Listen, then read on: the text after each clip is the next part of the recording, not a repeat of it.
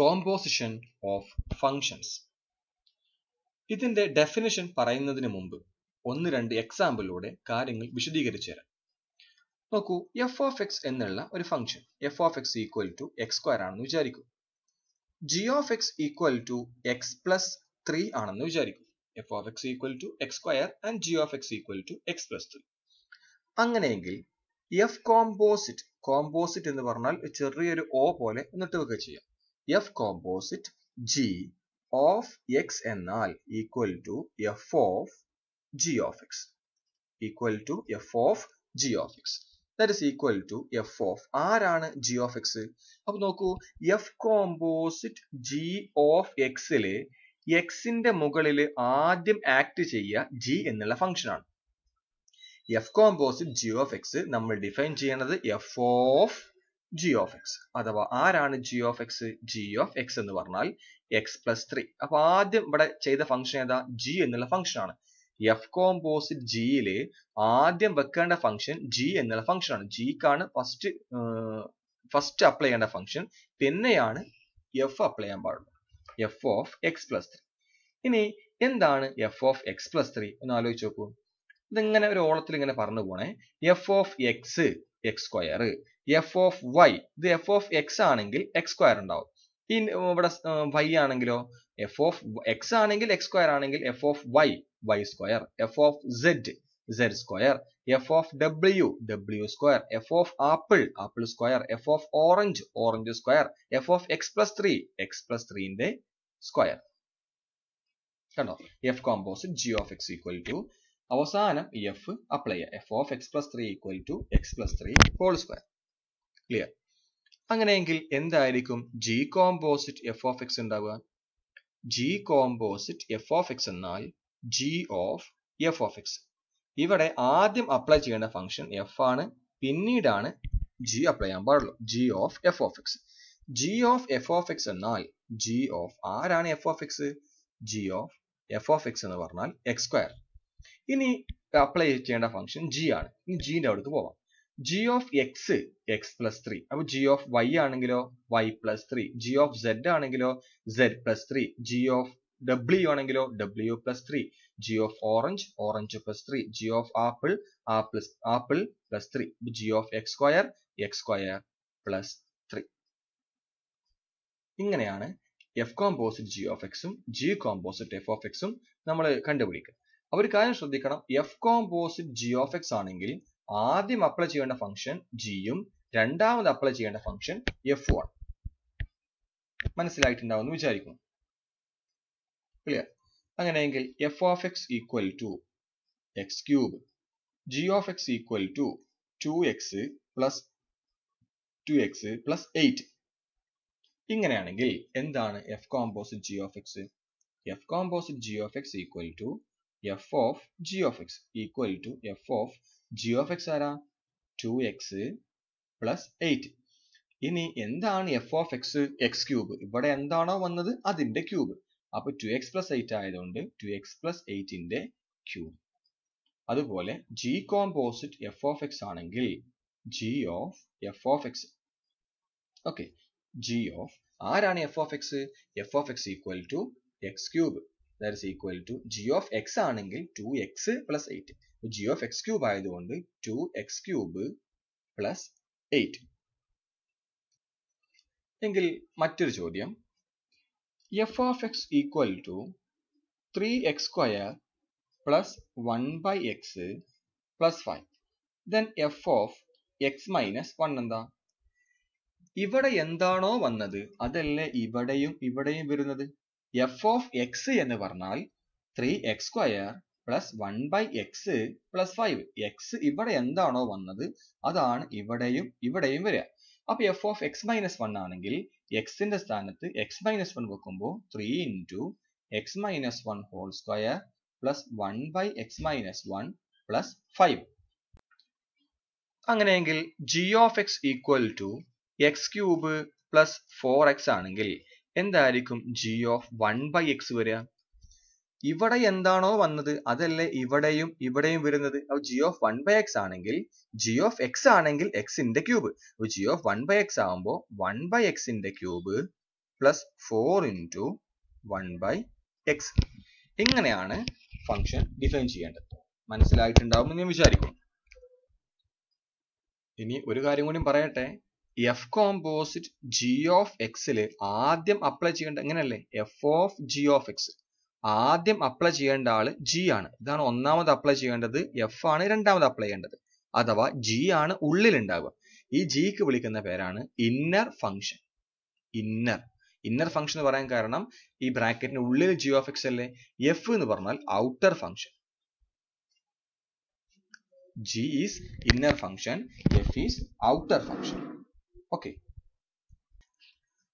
ഇനി ഫംഗ്ഷൻ ഇങ്ങനെയാണ് തരുന്നതെങ്കിലോ, എഫ് എന്നുള്ള ഫംഗ്ഷൻ ഡിഫൈൻ ചെയ്യുന്നത് ഇങ്ങനെ കേട്ടോ. എഫ് 1 2 3 4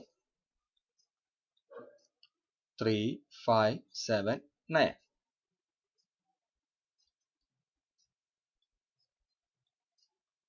ഓക്കെ, ഇതിനർത്ഥം എന്താ?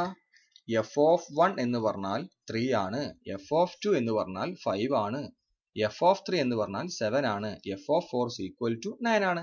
ഇങ്ങനെയും തരാം ഇങ്ങനെയും തരാം. ഇനി ജി എന്നുള്ള ഫംഗ്ഷൻ നോക്കൂ. ജി എന്നുള്ള function A B C D 1 2 3 4. എനെ 2ക്ക്. ഇതിനർത്ഥം എന്താ? ഈ ഫംഗ്ഷന്റെ ജി ഓഫ് എ എന്നാൽ 2 ആണ്, G of B is equal to 3, G of C equal to 4, G of D is equal to 1. Okay, അങ്ങനെയെങ്കിൽ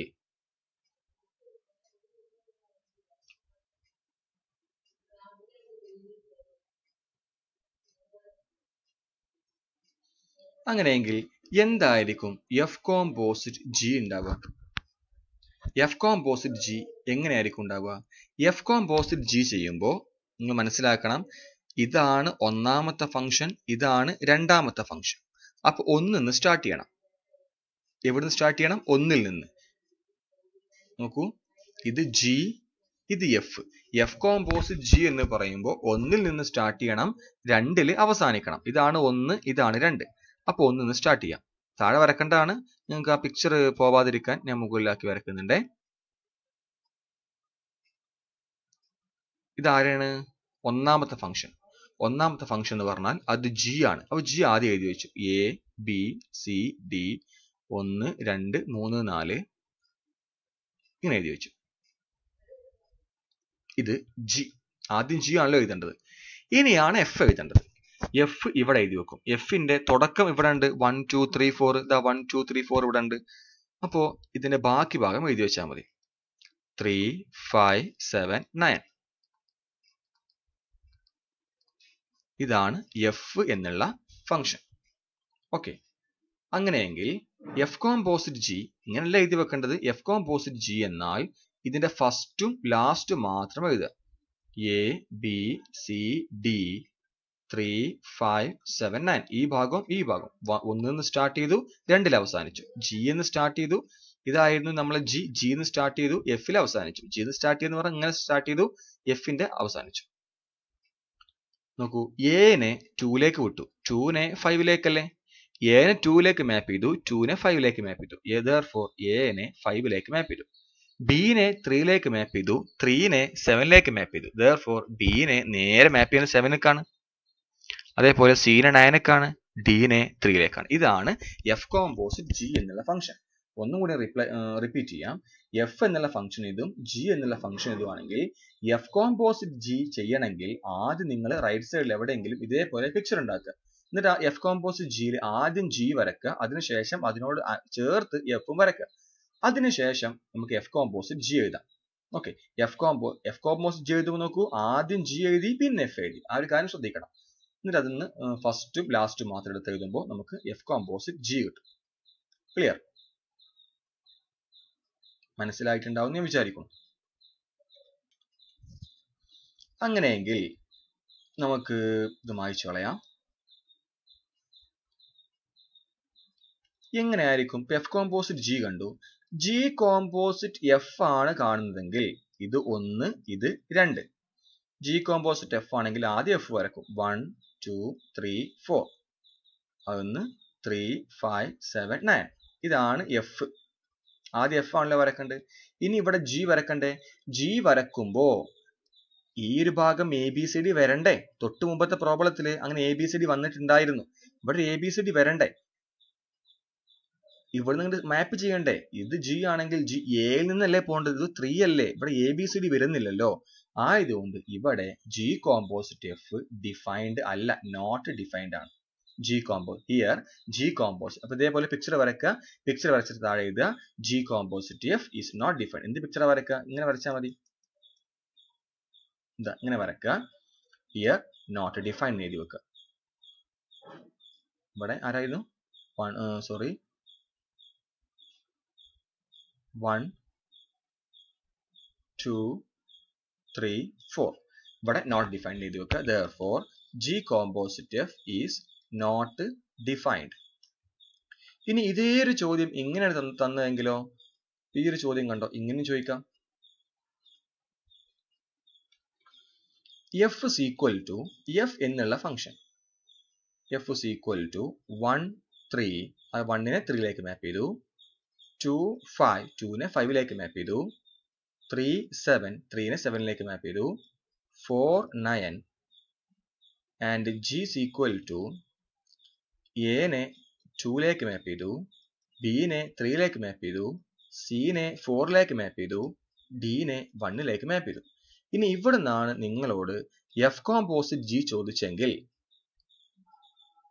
F composite G is equal to എവിടുന്ന് start ചെയ്യണം. Gന്ന് സ്റ്റാർട്ട് ചെയ്യണം, Fൽ അവസാനിക്കണം. Gന്ന് സ്റ്റാർട്ട് ചെയ്യാം. Aനെ അപ്പോൾ Aന്ന് തുടങ്ങി, Aനെ 2ലേക്ക് വിട്ടു. ഇനി നേരെ Fക്ക് പോവാം. 2നെ 5ലേക്കല്ലേ. therefore Aനെ 5ലേക്ക്.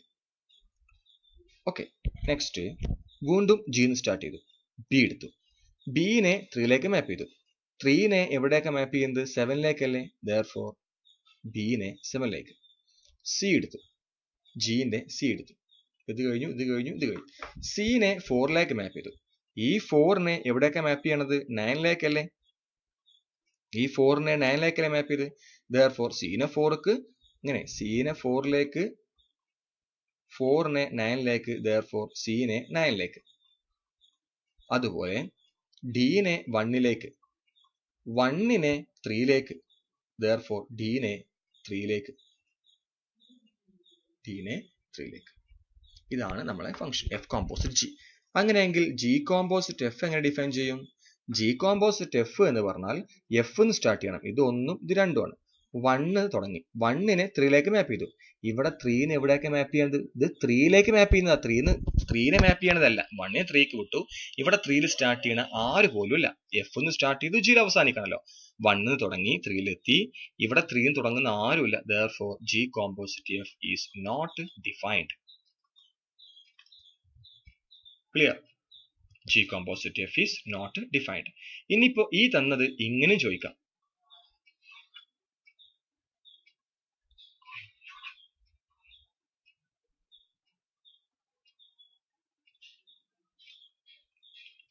F of 1 equal to 3, F of 2 equal to 5, F of 3 equal to 7 and F of 4 equal to 9 and G എന്നുള്ള function G of A equal to 2, G of B equal to 3, G of C equal to 4, G of D is equal to 1. ഇങ്ങനെയാണ് ഫംഗ്ഷനെങ്കിൽ എങ്ങനെയാണ് F composite G കാണുക. കാണുന്നേ F composite G എന്ന് തുടങ്ങണം കേട്ടോ. F composite G of A, ഇത് 1ഉം ഇത് 2 ആണ്. അപ്പൊ ഇവിടുന്ന് സ്റ്റാർട്ട് ചെയ്യണം. G of A, F composite G of A is equal to 2.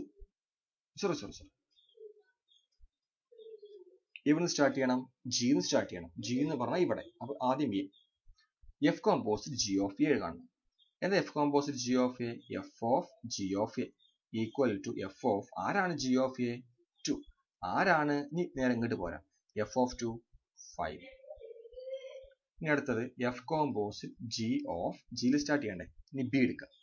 B that is equal to F of G of B, that is equal to F of G of B എന്ന് പറഞ്ഞാൽ 3 ആണ്.